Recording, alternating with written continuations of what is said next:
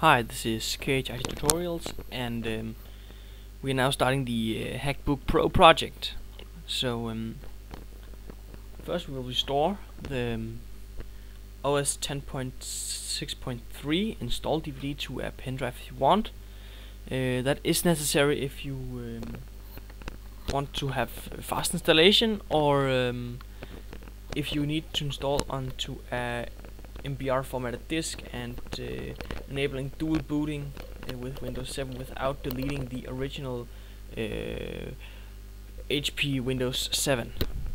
So I have already done this, but I will show you in a quick way how to do it. And then you will need Tony Mac x86 iBoot. Link is on Insanely Mac forums. I put a link in the description for the specific forum thread. And all the download links for necessary text and packages will be there. Also the multi-beast installer. So you will need iBoot and your 10.6.3 install DVD.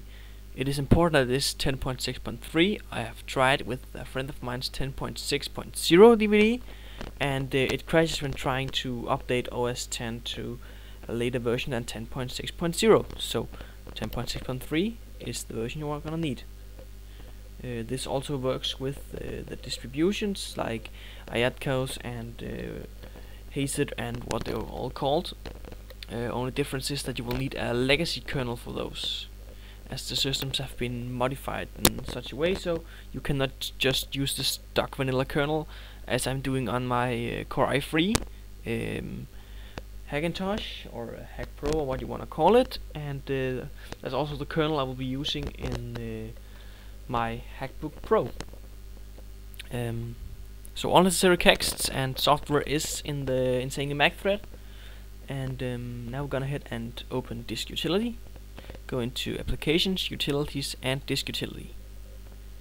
And sorry for this being the Danish user account, I just needed to make this first part of the tutorial fast, so we can get started with the installation of OS 10. So this will be the preparation. So, and the next part will be installing OS 10. So, and I will just run through everything. Only thing you're gonna see in the videos will be my background or my introduction screen, or what you wanna call it. It comes at every beginning of every video, and the only introduction I will give will be the text there, what we're gonna do in this tutorial. So you will need an OS 10 install DVD 10.6.3. I have an image here. That was the image I made of my DVD, so it is ready to go. And yes, also we'll need a USB mouse. You can use a USB keyboard if you want, but the reason you need the mouse is that the trackpad is originally a Synaptics ClickPad version 7.4, also explained in the tutorial on Insanely Mac which I made. But OS 10, the PS2 CAX recognizes the trackpad as an Synaptics touchpad version 7.4, which means you have hardware buttons separated from the touchpad area, which we not have on the ClickPad. So we will not be able to use the normal hardware click button functionality as we know it from Windows. But there's some good things that two finger scrolling, both vertical and horizontal, works out of the box. And after installing OS 10 and setting a little option in system preferences, we can use we can click by tapping the touchpad, and we also have tap touchpad with two fingers for right click. So that works. But anyway, first you're gonna open your pen drive.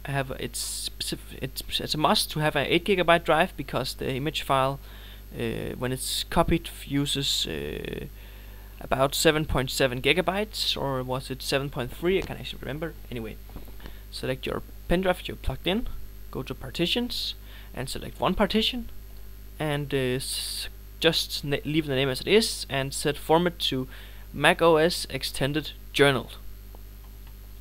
And under here, under preferences, show you our settings, it must be GUID. to work. If you don't have any blank CD to burn iBoot, you just select two partitions, and the first partition should be about 200 megabytes, and the rest of it will be for OS 10. Make sure both of them are extended journaled. Leave the names as they are, and on this you restore iBoot as the first, and on this you restore OS 10. Or other way around, I don't know, because I will be using the method for using iBoot as CD and OS 10 on the pen drive, and that will be it. So after that, you go into your DMG file, double click it here, and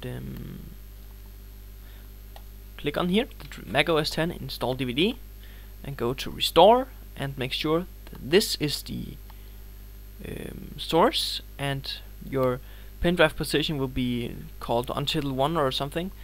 Must be in here, destination. Then you click, make sure, if you're not using Lion, to select the delete button here or erase button, and click restore, enter your password, and it took about half an hour for me to restore the OS 10 install DVD.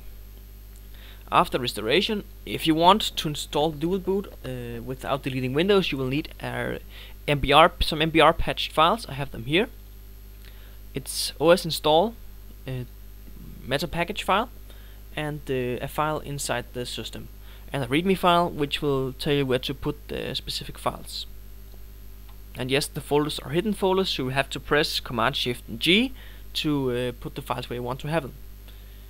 So after restore and MBR patching is done, you can just remove the drives, and now we are ready to burn iBoot. You can burn it from Windows or Mac OS, how you want it.